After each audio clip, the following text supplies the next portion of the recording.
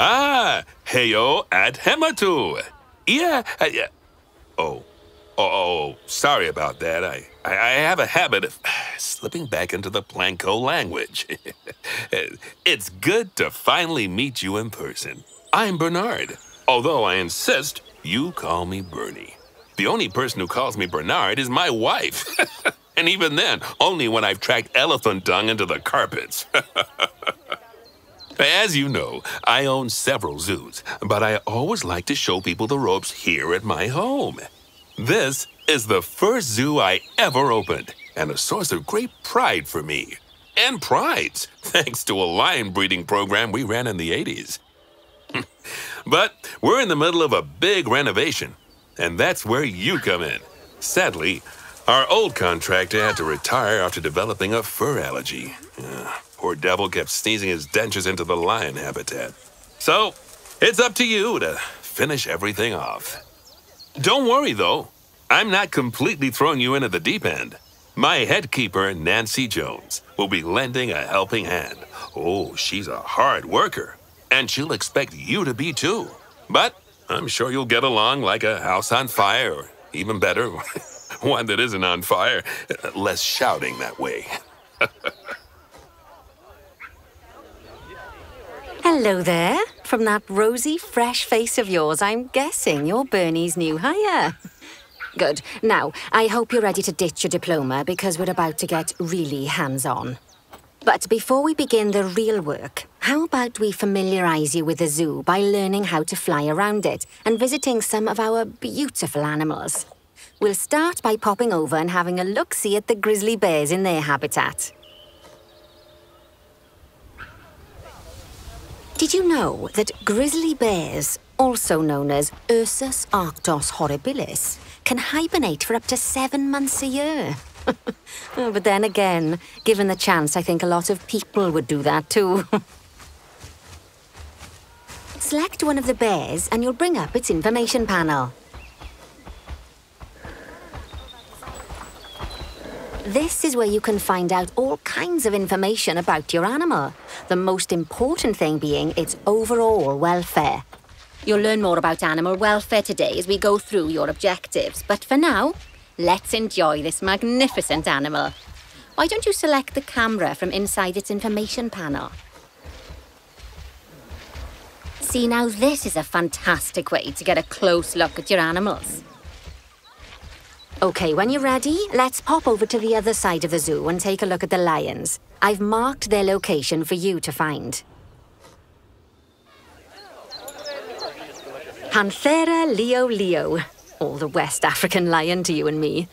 Lions are the most social of the big cats, and there can be as many as 40 lions in a pride, although prides of that size are pretty rare.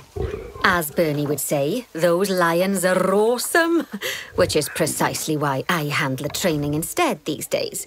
Anyway, how about we get started on those objectives? Come on, let's head over to an empty habitat and see what needs doing there.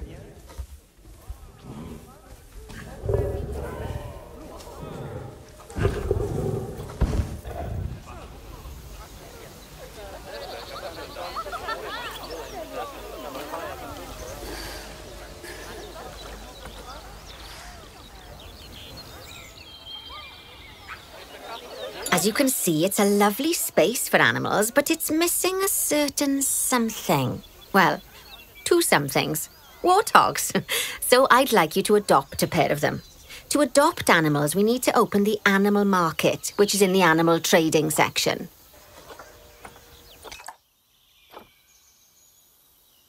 There we are. A pair of perfectly splendid warthogs for our zoo. Just select them and choose Adopt. Normally, the animal exchange would be full of animals, but I've emptied out the market while you learn how it works. The last thing I need is you accidentally ordering a dozen elephants.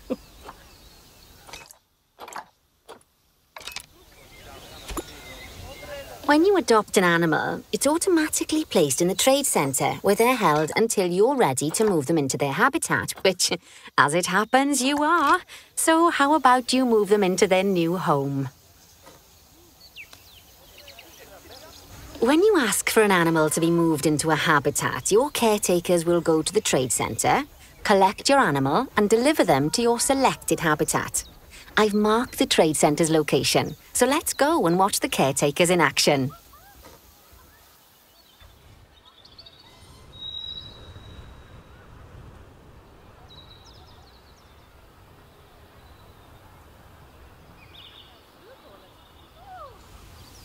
Well, as you can see, those caretakers don't hang about. They'll move those animals to their destination as fast as possible.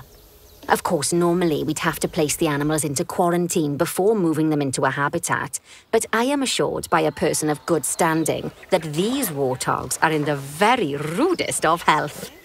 Right, let's get the warthog's habitat finished up so we can keep them nice and happy. You see, each animal in the zoo has an overall welfare statistic, basically how happy they are. And that overall welfare statistic is itself comprised of 4 different areas: nutrition, social health, habitat, and enrichment. Luckily, if you select an animal, you'll bring up their animal welfare information panel, which we saw earlier, where you can see how they're doing. That way, you'll know exactly what areas need to be addressed. Don't worry if that's a lot to remember. You can always check the Zoopedia for more information. Let's start by making sure we're taking care of the warthog's nutrition welfare. To do this, we'll need to place a food station and a drinking station. Now, each animal requires a different type of feeding station. And for the warthogs, it's a small feeding trough. So let's add one of those and a water bowl.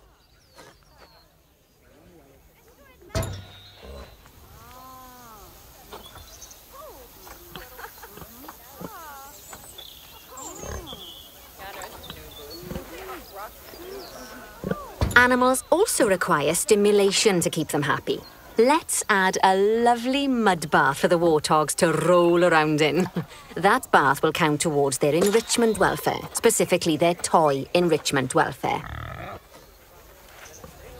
Oh, nice work. You've got a knack for this, I see. Now, our contractor had to leave in a hurry, so this place is in a fair old state. Unfinished thingamajigs and whatsits all over the shop. But the first thing we need to finish is the ostrich habitat. It's over near the hippos.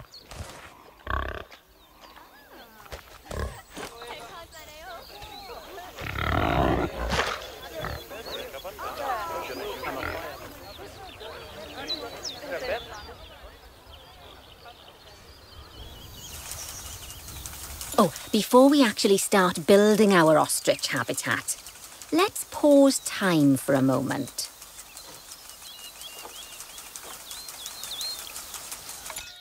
Ah, that's more like it. A quick break. Sometimes it's a good idea to pause the game whilst you're doing something which requires your concentration, because it'll stop the zoo spinning out of control while you're looking the other way. Let's keep the game paused while we get this ostrich habitat built. Okay. Job number 1 here is to add a habitat gate before we complete the barrier. Every habitat needs a habitat gate. After all, how else would the keepers get in and out? Just make sure it's hooked up to the path so the keepers can reach it.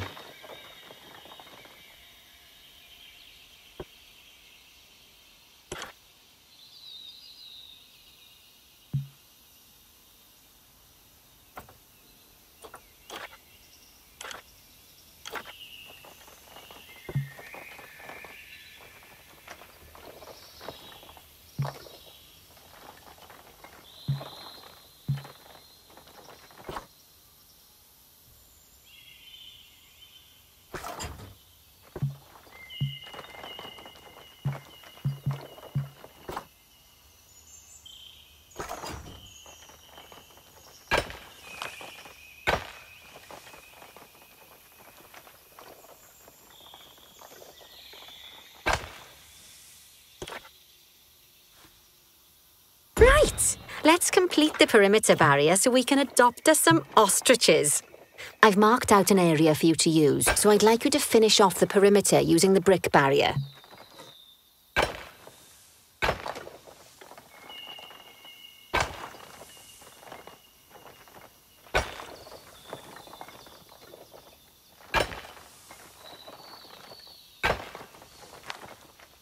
Good work! Remember, before you can place animals in any habitat, it has to have a full loop of connected barrier. Now, you've probably noticed that guests can't actually see into this habitat at the moment. At least not without a stepladder. But seeing as they're banned, I'd like you to select a piece of barrier and swap out the brick for a glass barrier so the guests can see in.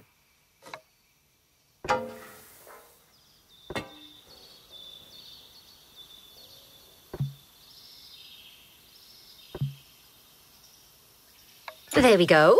Adding in more windows gives guests even more opportunities to see the animals in a habitat. It's always best to make sure the guests can get a good view into a habitat from the path they're walking on, because it makes them happy, and because this would be a pretty terrible zoo if they couldn't. The last thing we need to do is to add a donation box. You see, when guests enjoy the view of an animal, they'll make a donation. Just make sure you put them in easy-to-reach places, like near a viewing point. Donation boxes are one of the main sources of income for the zoo, so make sure you remember them.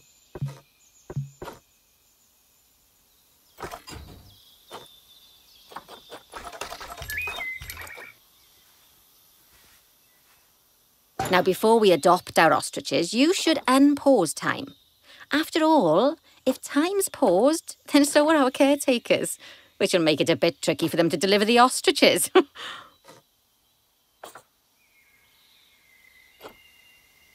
Oh, by the way, as well as pausing time, you can also speed it up. It'll run everything at 2 times and 5 times faster. It can be useful, especially if you're waiting for money to accumulate or for animals to be delivered to your habitat. Personally, I use it when I'm waiting for a brew to finish. All right, you've finished the habitat, so it's high time we adopted those ostriches, don't you think? Let's get 4 of them in here.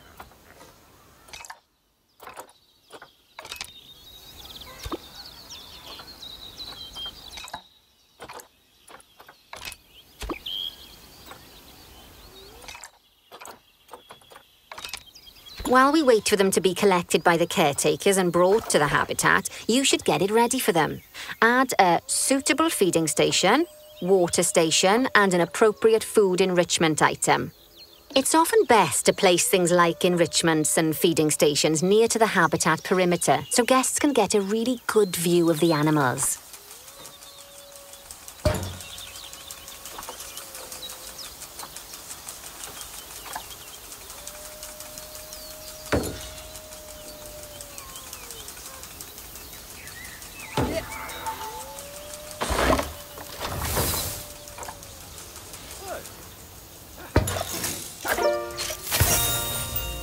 Oh, good to see the ostriches have somewhere they can really stretch their legs. Did you know they can actually run at 43 miles per hour? Oh, heaven forbid they ever escape. The speed camera fines alone would bankrupt us. Well, Bernie certainly seems impressed. Did you do his speed camera joke? Every time we get an ostrich. So, now we've made the ostriches' lives a bit better, let's do the same for the keepers, shall we? To make it easier for the keepers to feed the ostriches and hippos, we should build a new keeper hut. Keeper huts are where the keepers prepare the food for animals, so they should be placed near to the habitats to make sure the keepers don't waste their time walking when they should be looking after the animals. You'll need to rotate the keeper hut to get it to connect up to the path.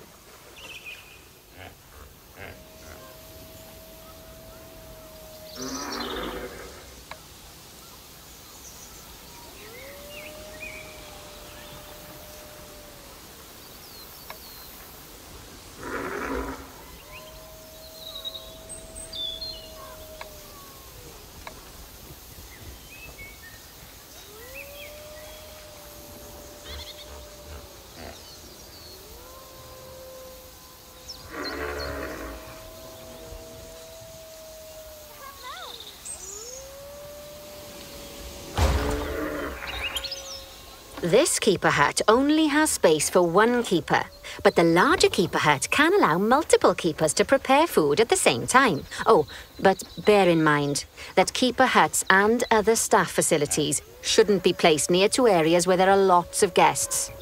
Guests don't like seeing facility buildings, and it can affect their happiness negatively. In case that wasn't clear. Something that all facilities, shops, and a whole host of other objects need is power. And that obviously includes your newly built keeper hut.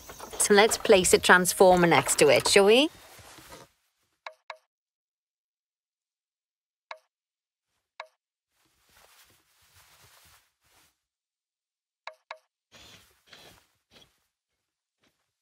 Lovely work. Now the keepers can start using the hut to prepare food, and thanks to where you've put it, they won't need to walk very far to deliver it to the ostriches and hippos. Let's get on to your next objective then. Bengal tigers. We want to adopt some, but I'm afraid there's nothing ready for them yet. Head on over to the plot of land I've marked out. It's not too far away. Righty, your next job is to build a habitat. From scratch. And concrete and glass, I expect. So, go ahead and build it. Just make sure that the habitat includes that big hole we've dug. Oh, and don't forget to add a habitat gate to the barrier. Oh, and make sure the guests will be able to see the tigers.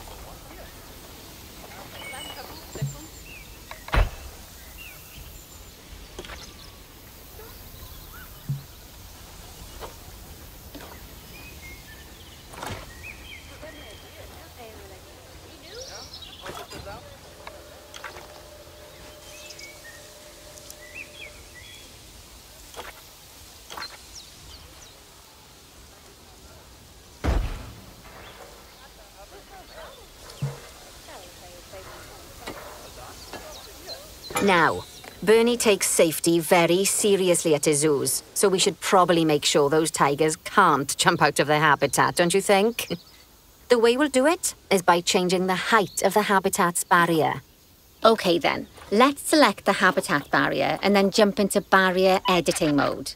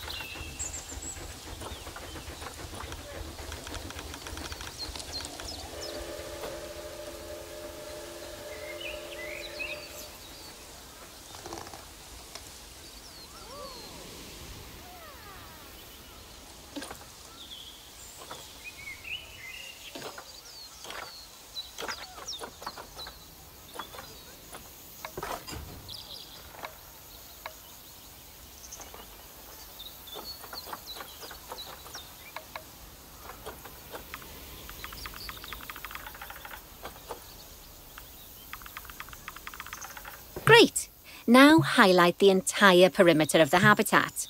You can do that by selecting fence segments one by one, or select one and hold to use the multi-select mode.